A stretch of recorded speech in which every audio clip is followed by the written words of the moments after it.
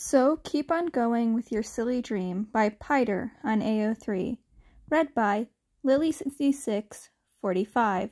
This fic may include mentions of suicidal thoughts. That is your warning. Chapter 62.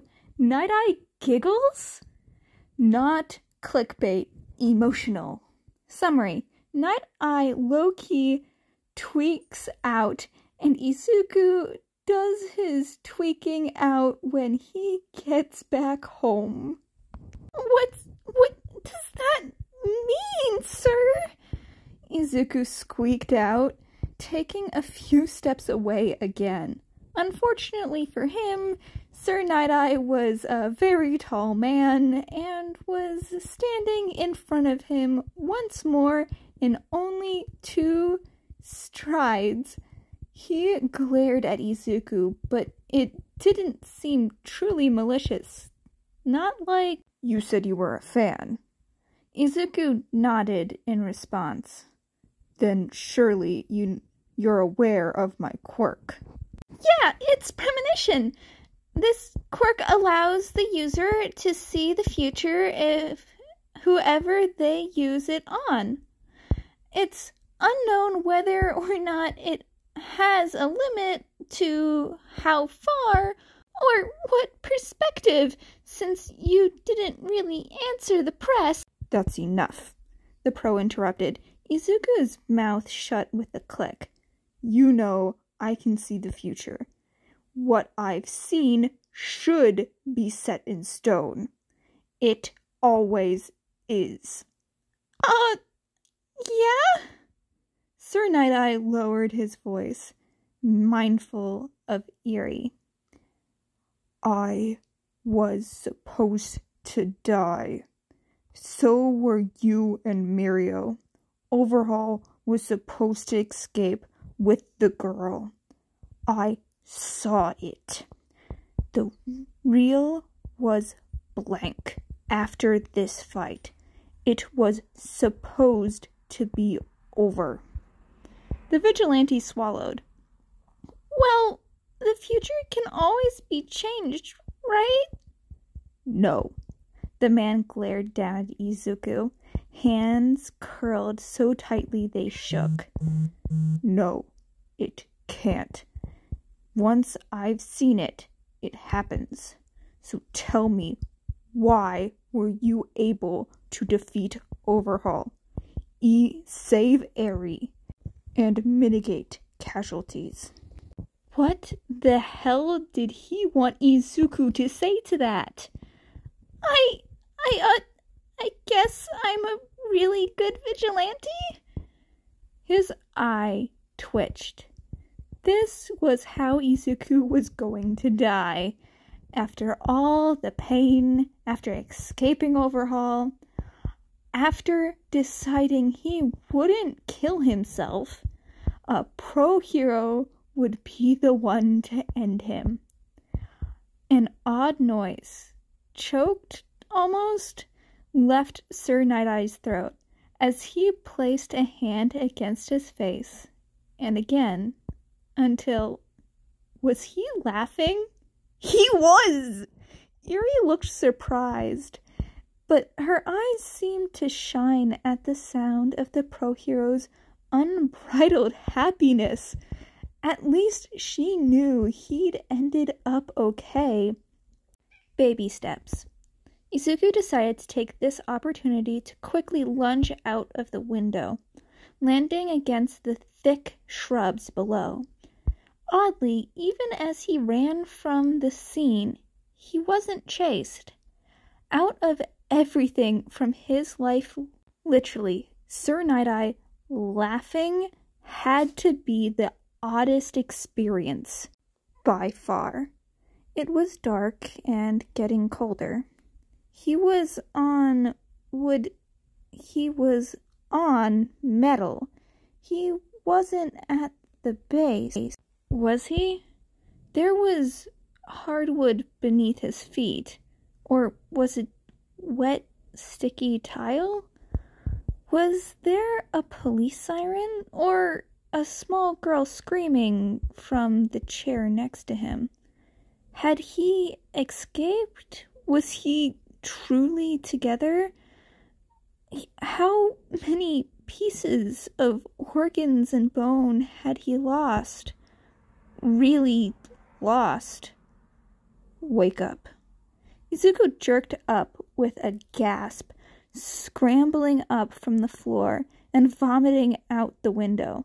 He gripped the brick below the windowsill with such force he feared he'd have scrapes on his fingers.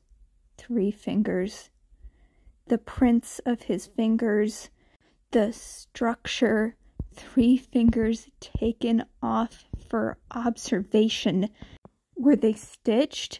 Was he home? Was he at the base of Overhaul? Had he escaped?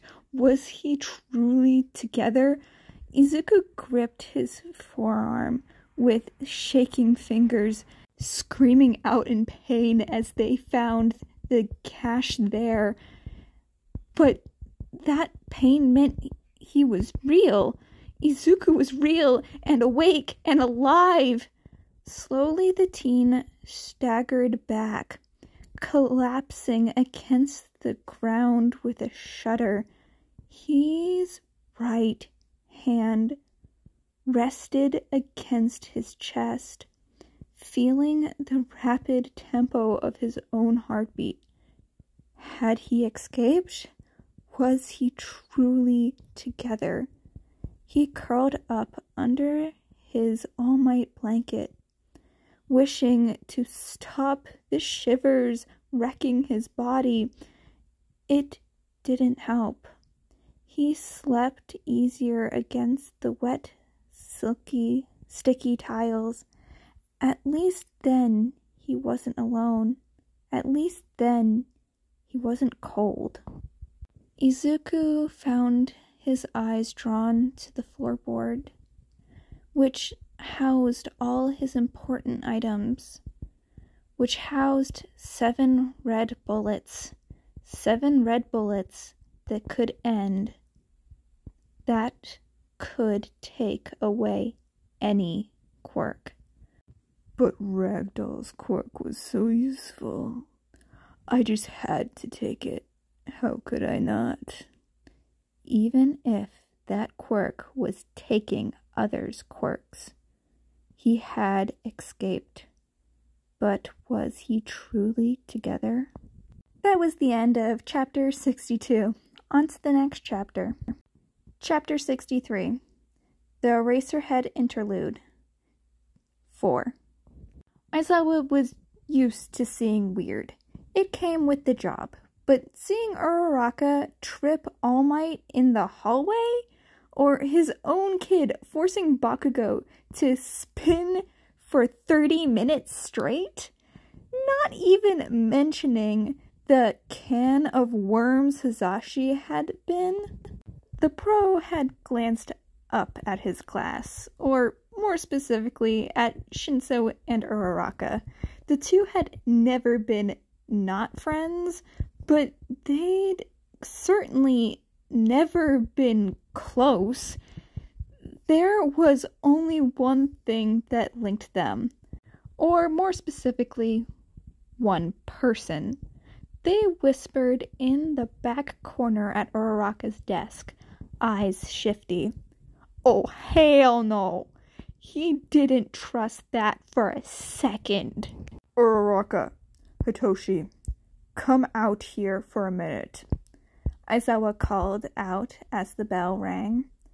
The quicker he got out, the better, considering how his roommate had been acting. Yikes. Once the 2 students had filed out behind him and shut the door, he glared. His own soon foster son? Future adopted son? Hitoshi looked unbothered, while the poor brunette had gone pale. What's going on? He asked flatly, crossing his arms. Nothing, Mr. Aizawa. Why would something be going on, Uraka said, hands waving frantically. Shinso pinched the bridge of his nose. You always assume we're doing something bad, Shinso scoffed. Because you always are. Shinso stared for a moment before nodding. Fair. But I don't want to miss out on Yamada's class. Lots of English to learn. Right, Uraka? Tones! Bye, Aizawa. See you later. The underground hero knew he'd regret letting them go. It was just a matter of when. He said as much to Hazashi during their shared break, but, as usual, got nothing helpful back. Only a few stammered words before the pro had retreated from the teacher's lounge. Why was he being weird? Had Shota been too obvious and made it awkward? His leg bounced harshly, hands white-knuckling his pants. Had he fucked up? He hoped he could fix it. He missed his best friend. Aizawa's eye twitched. No. What? Why not? Yahoo huffed, the vigilante obliterating the McDonald's Aizawa had brought as a peace offering. Because you can't be any older than my students. You're not going undercover in the goddamn League of Villains. But I can destroy them from the inside out. And I know if they try to break out All for One or Overhaul, and I can warn you about attacks and... Kid, I said no. Finally, the brat shut his mouth. Do you place any value on your life? Really, do you?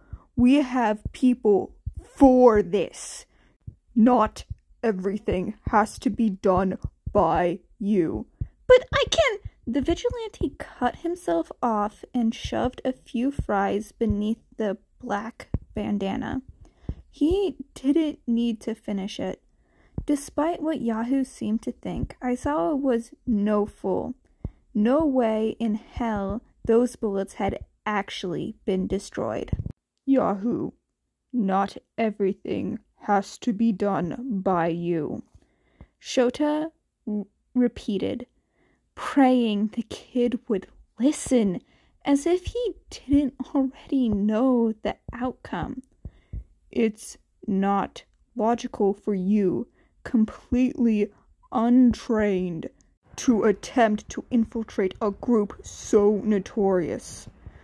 Don't do anything you'll regret. Yahoo would make a horrible and unbelievable excuse and run away with his food. Aizawa knew it was coming. It always did. I won't. You will. The pro scrubbed a hand down his face. We just got you back, Yahoo. Why are you in such a hurry to throw your life away? Silence. Dead silence. Listen. I heard the police. I have to go. For the second time that day, Aizawa let a teenager go. Stubborn brats. He'd be gray by 40 at this rate. Hazashi! The blonde yelped as he entered the house. Quirk thankfully silenced by Aizawa's quirk. The black-haired man only glared forward, even as the voice hero swallowed and slowly approached. We need to talk. Talk? Hazashi squeaked out, face bright red, presumably from nerves. About what? Lower your volume. Sorry, Sho. You're avoiding me, and hardly talking when we are near each other. You just sit there and stare, Aizawa grumbled, crossing his arms. He can see his roommate, crush of 15 years, swallow nervously, and finally, I like my new girlfriend! Yep, she's been keeping me busy! What the fuck? What? That is right! Got a girlfriend, and the other week. I'm going to Nemuri's for a while, if Hitoshi asks. Oh, okay! See ya, show! The door shut before the blonde finished. Thank God he couldn't take another word. This was Aizawa's last straw. Okay, not really, but it was pretty damn close. That is the end of chapter 63 of So Keep On Going With Your Silly Dream by Piter on AO3. If you like this, please go support the original author, link in the description below. Hope you have a good day, night, or whatever time zone you're in. Bye, kittens!